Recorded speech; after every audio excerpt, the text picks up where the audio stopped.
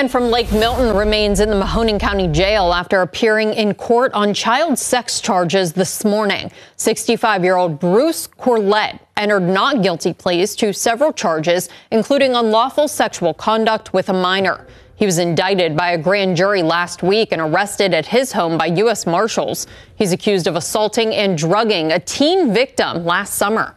Bond was set at $100,000.